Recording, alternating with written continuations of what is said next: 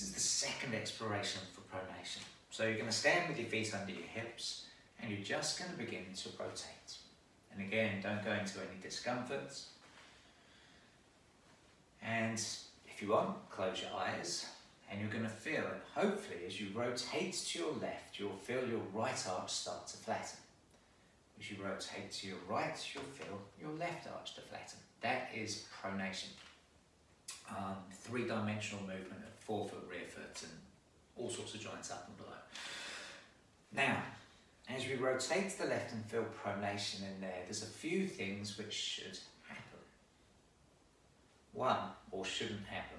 One is we shouldn't feel the foot capsizing off the floor. Second is we should start to feel the arch lower. We should start to feel the joints medially in the middle start to open up. Hopefully you won't feel any gripping in the toes.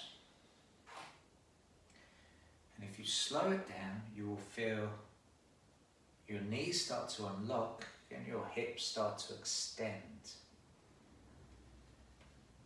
So in the foot workshop, we found that if you have a hernia scar here, quite possibly it prevents this motion from happening. We also found if there was knee surgeries, arthroscopies, that rotation and unlocking of the knee quite possibly won't happen and then will block the movement down here in the ankle. Any scarring from giving birth could possibly affect all this as well. So all you're going to do is gently explore left and right.